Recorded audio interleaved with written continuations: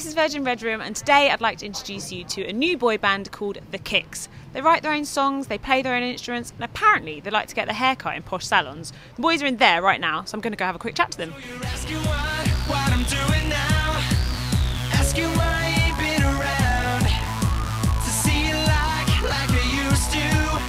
So do you feel a little bit girly having your hair done in such a posh salon? Pass. So in your bio you claim to be the biggest heartthrob of the group. So how many girls have you snogged in the last week? 20. 20? I'm honestly only joking. I do this, I tell a lot of jokes, and thank you very much. I tell a lot of jokes, and everyone just takes them really literally. I'd be happy with one in a year, to be honest. So you got to tour with Olly Murs. How did that come about? It started, we did Blackpool Illuminations, the Christmas switch on, a little while back, and we met him there, and we sort of just carried on talking to him after that, sort of hoping that, you know, we could just stay in contact, and the label stayed in touch with him as well, and we just managed to hook up the tour from then. He's such a nice guy, he's a top lad. We just have a proper laugh with him on tour.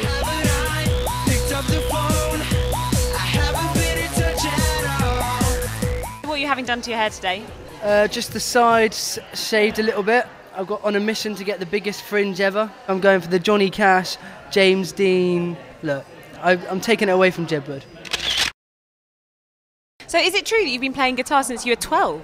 I have been, yeah. My dad played guitar, so he's kind of been teaching me, but I picked it up properly when I was about 12, yeah. That's quite a few years, I should probably be a lot better. You and Robbie went to school together, is that right? That is, yeah. We've been best friends since we were about 12, 13 now. Oh, and how did Very the rest cute. of you all meet? We met Jack, the bassist, at a party. I'm kind of keeping my head in a certain angle now. Jack, the bassist at a party, had been in bands with the drummer Dave May. And then we had our first band practice, recorded our first EP 2 weeks later, and have been going on since then, really. So what sets you apart, do you think, from some of the other bands out there? I think it's our influences, and I think we're coming from a different place just due to the fact that we've been touring and gigging for as long as we have.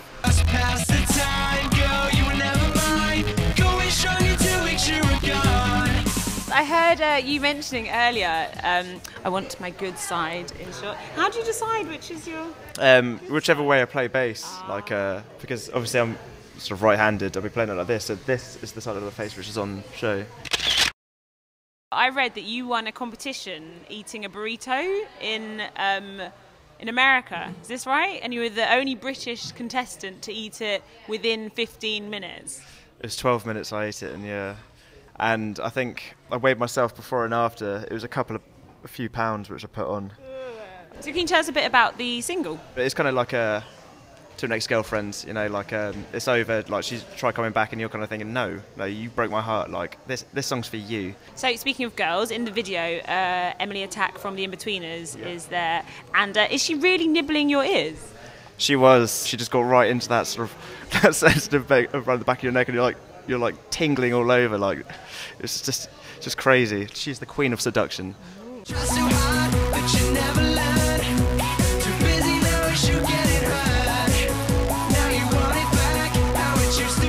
What's the worst hairstyle you've ever had? I had a massive swoop fringe, and it was down to about here. Whoa. And then I decided that I didn't like how long my fringe was, so I cut it myself. And then problem was I was cutting it like this with my eyebrows raised. So I was like, oh yeah, that's bang on my eyebrow. So I looked up, and then obviously it's here.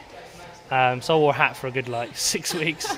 I heard that Robbie Williams gave you guys some great advice. What did he tell you? He was talking about, we was talking about quite a few things, but the main point that I think we took in was he was talking a lot about lyrics, and he was just saying sort of like how he just always writes from experience, and just sort of gave us that, to get the edge on it, it's just like really dig deep and find what you can from those experiences and find the most hurtful things, and that's what people can relate to at the end of the day. There's a few other things I probably can't mention, but I'll keep them. What's the best gift that you've ever been given from a fan? Robbie's got given loads of things like T-shirts and Haribo, and I'm kind of jealous really. So if any of you are watching, I like Haribo too. So you guys have all got your hair done now. It's looking pretty good. I like it. So before you guys head off for your gig with Olly Murs, can you just give us your best blue still down the camera lens? Can we just... Amazing, amazing. Thank you.